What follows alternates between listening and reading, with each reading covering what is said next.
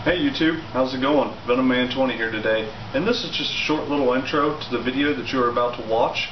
I just mainly wanted to say, if you're going to leave a comment underneath this video saying that the enclosures are too small, I don't really want to hear it because you clearly know nothing about alligators. With that being said, I've been keeping alligators for about 10 years now. I don't know it all, but I know quite a bit. I know that they are possibly one of the laziest reptiles in the world. They do almost nothing. They lay out on their basking spot. They don't move. Only time they move is when it's feeding time or they want to go to the water. That's pretty much it. In the wild, sometimes you see them swimming across the lakes or whatever, moving from one spot to another. Either they're going to another basking spot, they're going to look for food, or they've been chased out of the area by another alligator. That's pretty much the reasons why they swim, move, go to different territories. You know, sometimes males go and search for females. That's why you'll find them inside garages and swimming pools. Otherwise, they just lay there and they do pretty much absolutely nothing. In the wild, a lot of times, in the winter time, like it is now, they will dig a hole down into the mud, a small hole, maybe 6-foot little oval-shaped hole, deep down into the mud, and just lay there all winter. You know, in hibernation, I guess you could call it. They're still awake, but they're just trying to stay warm enough so they don't freeze to death.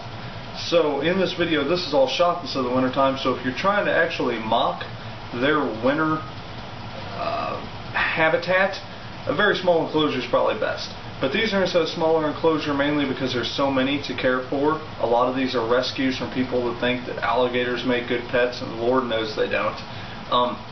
They just get entirely too big, and they are a dangerous animal. I mean, they're very calm, and wild alligators, if you leave it alone, it'll leave you alone.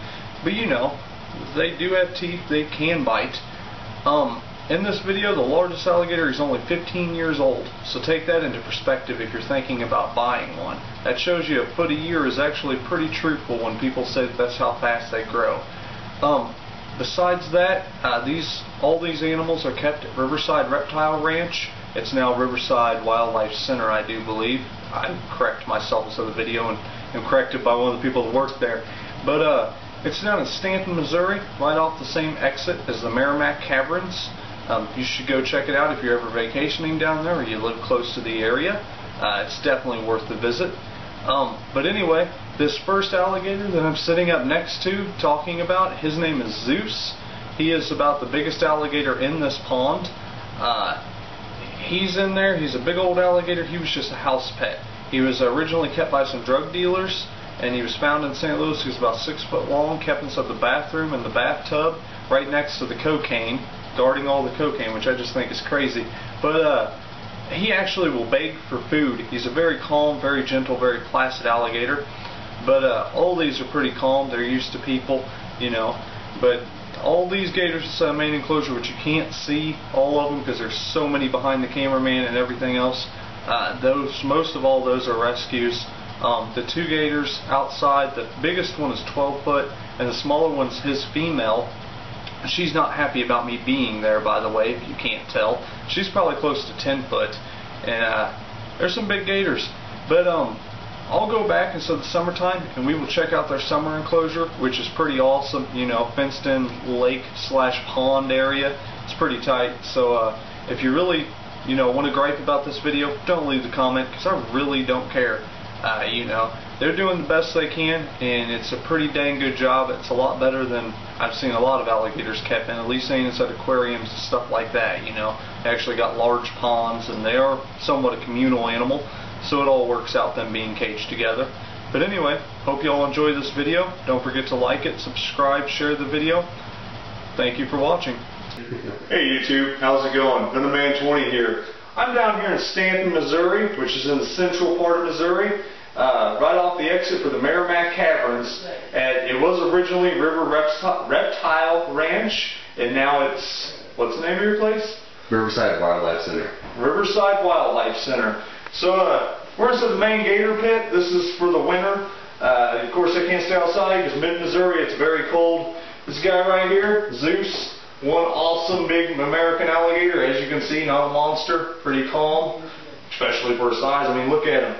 But anyway, they got all sorts of animals. We got gaboon vipers, rattlesnakes, cobras, just a little bit of everything. Tigers, lions. someplace you should really check out. I'm good friends with the owner, and he has some awesome animals. So anyway, got some more stuff to show you. Hope y'all enjoy. So here at the ranch, the last thing you can see inside the summertime is these awesome American alligators. This guy's about 12 foot long, poundage unknown, not sure. He's freaking huge. Last but not least, people ask me if alligators make good pets. Do you want that inside your apartment? I mean, I know I do, but I'm weird. So bear with me here. Don't forget to check out my Facebook page, and don't forget to subscribe. Hope you all enjoyed this video. The link's directly below. Have a good night. Hey, 1 second before you go. Just wanted to tell you that inside this video you couldn't see the whole cage. So yet again, I don't want to hear your comment about how small of a cage they are. But if you are taking care of any type of crocodile, remember, large caging is always better. Unless it's a small baby, then you can just stress it out. But if you have a large alligator, get it the right size cage. These cages are pretty large, and summertime their cage is huge. So don't forget to check out my other videos. And just a little update, I will be at the St. Louis Reptile Expo the 10th, which is this Sunday, March 10th, 2013. I will be there about 9 a.m. to 11 a.m. more than likely. I'm not going to be there real long because I actually have to go to a friend's house and help him unpack some wild-caught black mambas, adults. So this is going to be real exciting. But anyway, that video will be coming, so look forward to that. Subscribe so you don't miss out on that. There will be a link directly underneath this video to check out my Facebook page.